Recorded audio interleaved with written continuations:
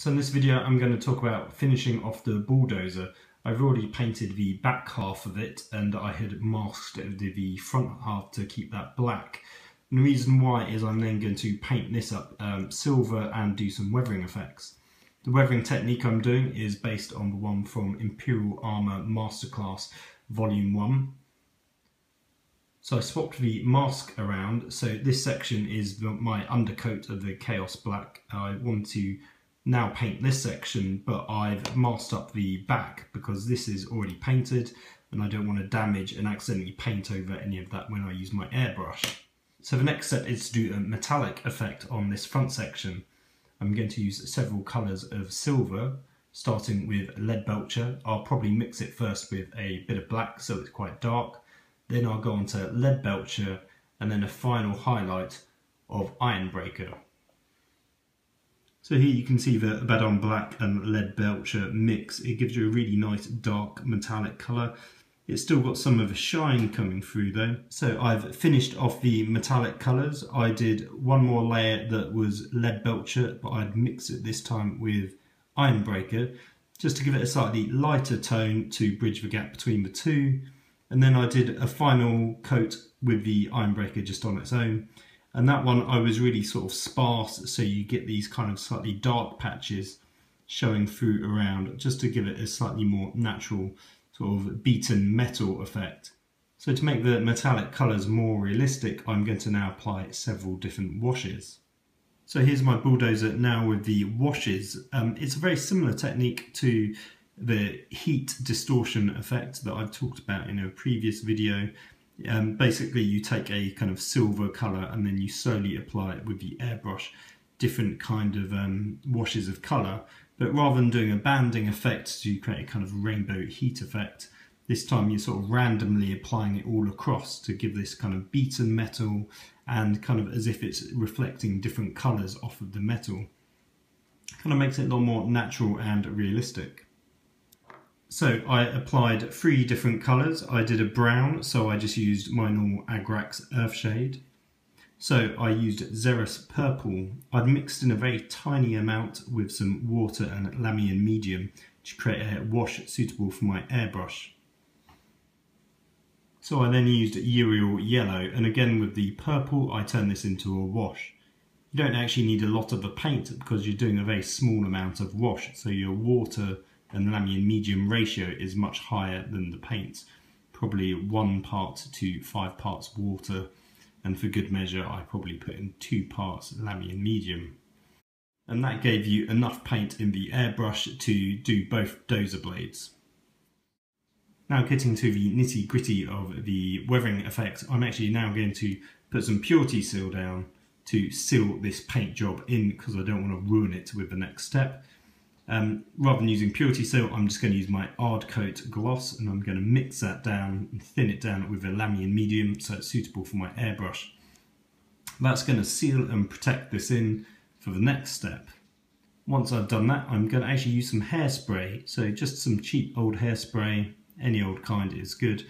You put that down in a few thin coats. Once that's dry, you then just paint on top of it. So I'm going to use my Esrin and Scaven Blight Dinge to create a new layer on top. That's going to match the back design, so it will look like the whole Bulldozer blade is painted. From there, I can actually use some hot water and a brush and slowly dab on here. The hot water will act with the hairspray, allowing you to lift off the layer of paint above. This is why it's quite important to put the Purity Seal down, protecting the paint job below. But what it will do is allow you to kind of chip off the grey kind of paint coat that's on the tank, revealing the metal below. So I should hopefully get a really nice effect with the kind of scratched up Bulldozer blade showing this metal beneath. So I've put my Purity Seal down, which was really my L'Haim mixed with Ardcoat for my airbrush, so that kind of protected this surface underneath. Once that had completely dried, I put down a couple of coats of my hairspray. I had to let it dry between each coat. I didn't want to get any kind of thick pools gathering in the corners, which I noticed it was starting to do. but I use my airbrush just to kind of blow dry that a bit quicker. You can now see it's got quite a shiny finish to it. So I now just need to paint this section as if it was a regular part of my tank. So I've finished painting up the bulldozer blade using my Eshin Grey Scabbard by Dinge, and very subtly using the Dawnstone just sort of on this area to brighten that up and on all of the teeth. I then use my Rhinox hide to weather all the rivets just like I have previously. I had taken off the masking tape at the back and then just airbrushed the sort of join just to make sure it looked a bit more seamless. I've just test fitted the bulldozer blade against the actual tank just to compare the colours. I would say the bulldozer is slightly lighter. That's because I didn't have a base black to go from when I was building up the colour. It was on silver, which is already much lighter. Overall, I don't think it's too dissimilar, so it's not going to be a real issue. So the next step is to actually start weathering. However, I want to put my Aquila down first before I do that, so I can hopefully distress the decal slightly as I'm doing the rest of the bulldozer. So I put the transfer down on the front bulldozer blade. I've just put the bulldozer on the model just so you can get a sense of what it looks like. So here's a close-up view of one of the bulldozers. This one fixed really well. I just had to use some cold water to put it down. It was a little bit tricky, but it ended up looking really good. By using cold water, I kind of made sure I didn't damage this paintwork, because when I'm doing the weathering technique next, I use a combination of hot water and a brush to lightly scrub off this paint. And I'm basically using the hot water to sort of melt the hairspray layer underneath this paint. What I did notice was the paint was slightly bobbling as I was using too much water here, but in the end it was okay. I did a couple of sprays of Lamian medium just to secure the transfer down. However, I've not used a gloss or anything to permanently fix it, so it does mean when I'm doing the weathering technique, the Lamian medium can lift off just as easily as the paint. So there's a good chance I can kind of distress this transfer slightly without ruining it. This is the second version of a bulldozer blade. This one's got a lot more battle damage on it. Now, when I was placing the Aquila down, as you can see, it doesn't quite line up to the centre. If you look at the rivet there and then the tail of the Aquila, it's slightly off. So I was trying to shift it over and I ended up damaging the transfer. So as you can see, this section of the wing came off. This bit was peeling, so it's got a few cracks in it.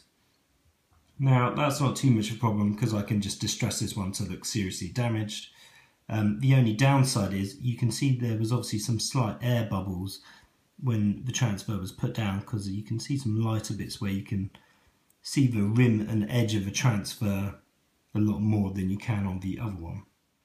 So the next step is to take a brush and some hot water, and I can lightly dab it on this kind of top layer of paint.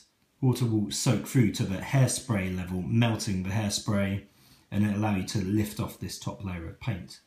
So I should get a really nice random weathered effect showing the metal beneath. So I finally got my weathering effect done. I just applied some water onto it and let it kind of soak in for a few seconds before trying to brush it off. I was using the small dry brush just to wipe it off, so I was sort of doing like this kind of technique. I did find using the stippling brush, however, was a little bit better because it's the bristles are much thicker, so actually it was really good for just doing the initial brush to get the layers of paint off, because I'd done several coats of paint. It was actually a bit tricky to get the paint to lift off, but once you'd lifted it off in one area, it was much easier to use the small dry brush just to lift off the rest. So this is the one with the kind of completed Aquila that hadn't broken. So I didn't do too much weathering on this one. I kind of only did a little bit on the decal. I had to use my knife just to kind of chip off bits of the transfer. Overall, I think that one looks pretty good and a little bit more understated than the other.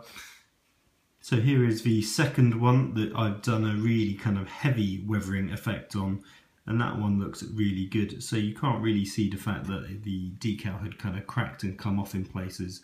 The bit of the wing that had come off, I decided to completely remove that and kind of scratch up that whole area. There's a few areas such as here and here you can see the tone of the silver change, and that's because I believe I was actually lifting off part of my kind of purity seal layer because it was kind of coming off in quite gloopy clumps. And I think that probably is because I used a mixture of the Lamian medium and the Ard Coat gloss for my airbrush. So that probably wasn't ideal. Maybe I should have just used the Purity Seal spray to kind of really seal that layer in. But ultimately that wasn't too bad. You just need to make sure that where the paint lifts, you kind of knock it back, but then if you don't want any more to lift off, you just need to let that whole area dry and it will seem to sort of sit back down again. I then used my large dry brush just to clean up the model just by kind of doing a few brush strokes along, just because there's little flecks of paint here and there, and that just helped kind of also dry it off as well. So here is the finished bulldozer with the mud effects. I had sealed down the original layers. I just used a mix of Ard Coat, Lamian and water and put that through my airbrush. You can of course use Purity Seal spray, that will do the job just as fine. So I put my 3 lots of weathering powder down. I've got the dry mud, medium earth and light earth. With the weathering powders I put down an even coating of dry mud all along the bottom, pretty much all the way across. That's obviously the darkest colour, and then I sort of sprinkled and was a bit more sparingly with the medium earth and the light earth. So I put some white spirit through my airbrush and sprayed it down. The weathering powders soak up that white spirit. It also helps blend all the different colours together. What will then happen is the white spirit will evaporate. The weathering powders will go hard again, but it helps affix it to the model. What you can then do is do several different coats of the white spirit, and if needed to, you could touch up in certain areas by sprinkling more weathering powders down until you're sort of happy with the variation of the colours. What I then did was use some white spirit and sprayed it onto the teeth, and with the airbrush just pump some air down to help blow off some of the weathering powders from the teeth. My thinking here is the teeth is going to be the thing that's going to impact most as the tank's going along. So the teeth will actually have less mud on it than the area at the back where it's going to be a bit more dried and caked on.